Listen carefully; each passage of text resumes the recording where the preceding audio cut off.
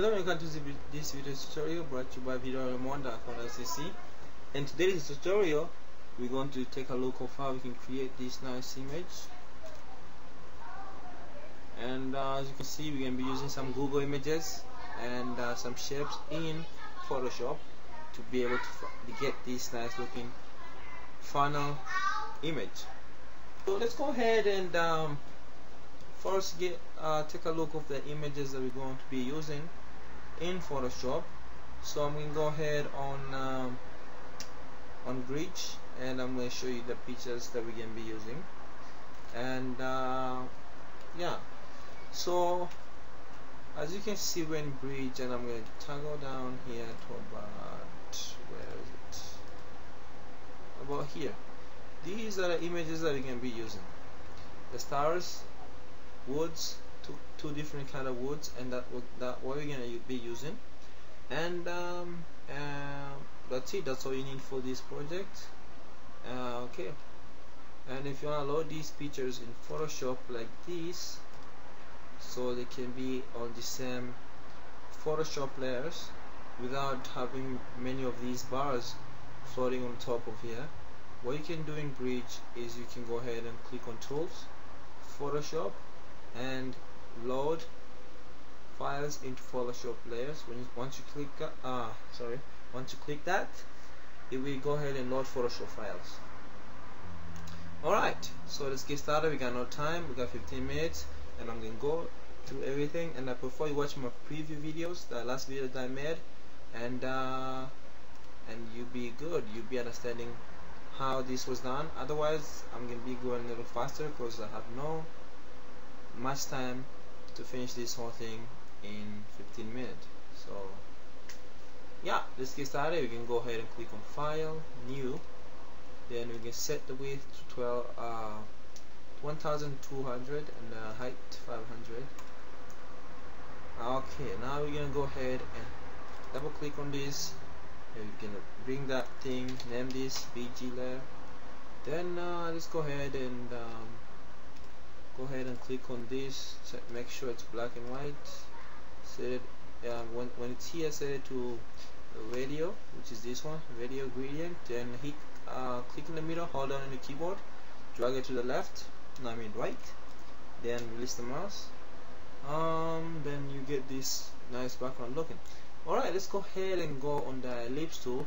So once it's like down here, hold on right here on the rectangle marquee tool, then you get these options. Then you're gonna choose the ellipse tool. You can hit U a couple times and you can get the ellipse tool. Then drag it, make a new layer by clicking this little button down here, or we can do that by shortcut Control Shift N, and that should bring up this new layer dialog. And then you can type in name of the layer, and you can type in moon, because you're going to make a moon. Alright, now let's go ahead and hold on Shift and drag our ellipse tool, then hold on space to position it. Then let's say we want it about to be this big, and hold on space and then to be about here. And release the mouse first, then Shift key after. Then now we can go ahead and go on this tool here, which is rectangle marquee tool. Now you can hit M a couple times, hit M twice, 1, 2, then you can get the ellipse tool,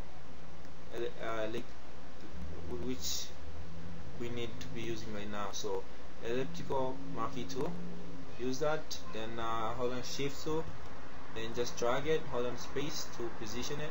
Let's say we want it to be about this big. Then now we're going to hit the delete key on your keyboard, then hit the delete key, then you get this moon effect, which I don't like. Control Z, and you can go ahead and let's position about here. So let's go ahead and Control D to deselect, get the ellipse tool again, hold on Shift, then go ahead and position it, drag it, get a smooth circle. Then I want it to be about that. Hit the delete key, and that's what we want. Control Control D to deselect, Command D on the Mac, and Control T, Command T to bring this free transform tool. Then go ahead and position it, rotate, make a rotation to about minus 92.8 degrees, and hit the Enter key on your keyboard. And then on a Mac it's return key, so enter. Then it should give you this nice looking moon. Double click on the moon layer, go on bevel and emboss. Now we're going to put this to 5, leave it as is. Now go to softness to about 2, and we're not finished yet, so don't hit enter, and go set this one to about here, so we get this nice kind of bevel popping up on the end of here and the inside and the end of the moon. Hit OK, and that's what we want. Now go ahead and create a new layer. Control Shift N, and go ahead and name it. We can name this we can name it Falconers, or we can just name it clouds, maybe, I don't know, let's see, color, I think so, I don't know, it doesn't matter the way you name them, you can name it whatever you want. Go on Filter, Blender, Clouds. Now we have the clouds up here.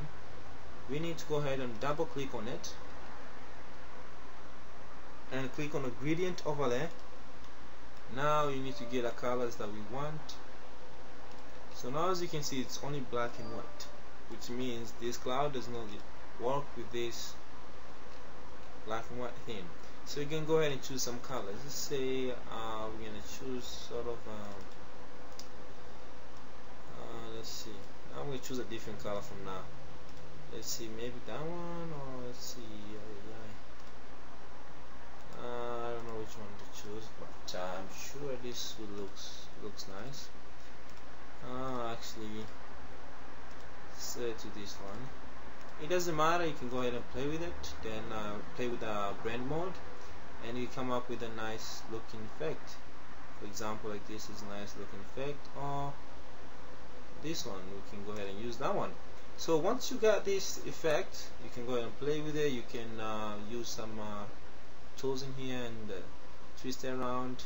Maybe let's do a little bit twisting, double Control T, click on the warp tool, then just go ahead and do some little bit tweaking over here, and let's get it to be so all the colors to come in right over here. So the moon, it's in here, so it's like that, like that, and hit return, enter key on the window. And what we're gonna do, hold on Alt, and then that's Option on the Mac, and bring your mouse cursor over here to the between the moon layer and the color.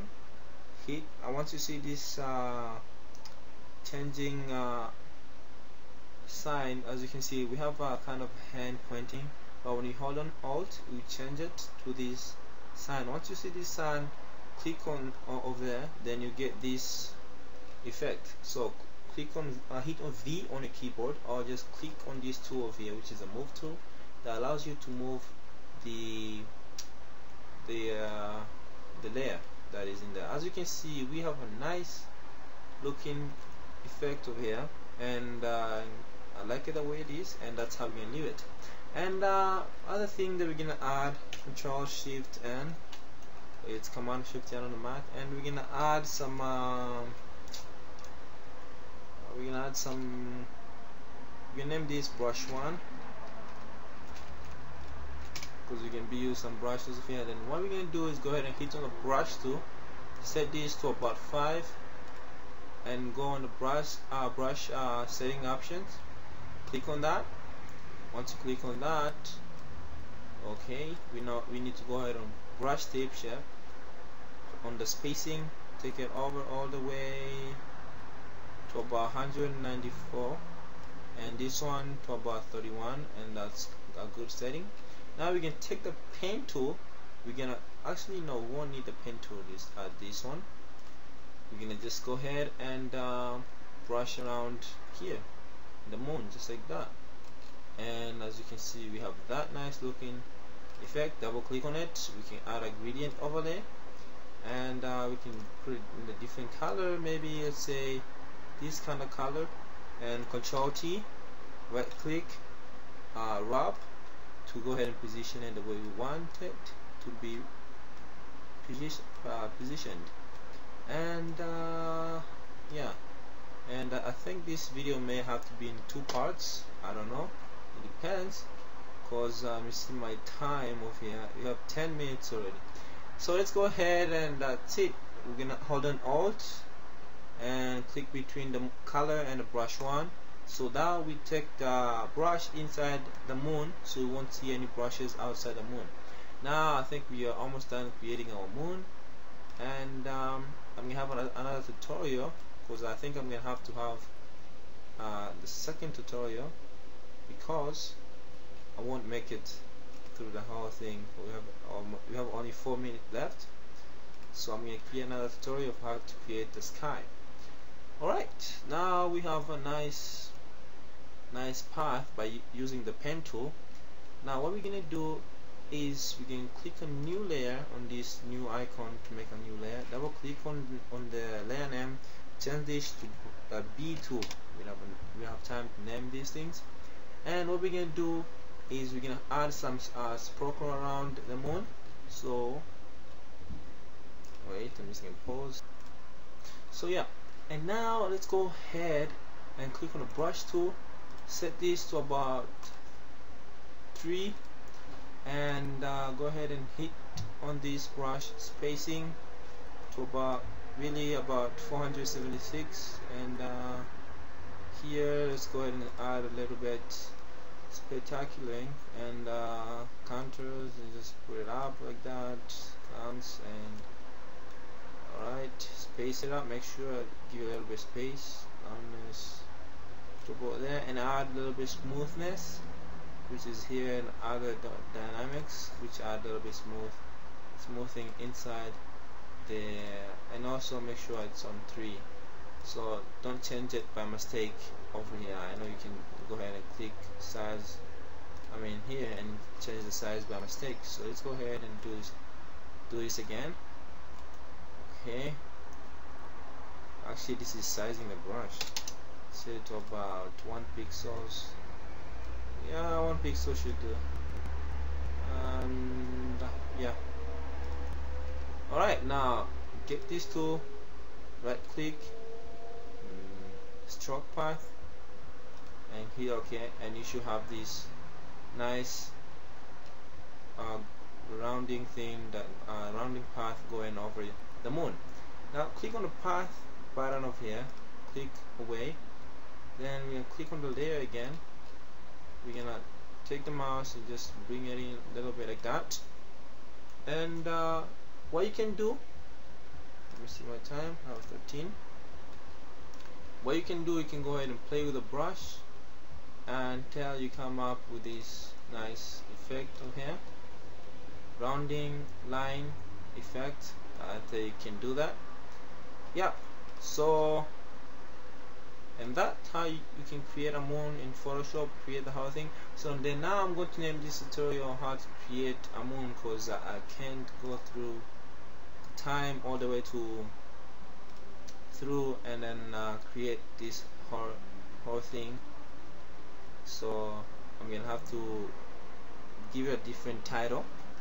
So be sure to check out these other videos, and I want to say thanks for watching this video tutorial, and I hope you learned something from it, even though it was a little bit quick, and maybe I didn't make any sense at all, but I'm sure you've learned something from it, and I hope you'll be able to catch on the other videos coming soon.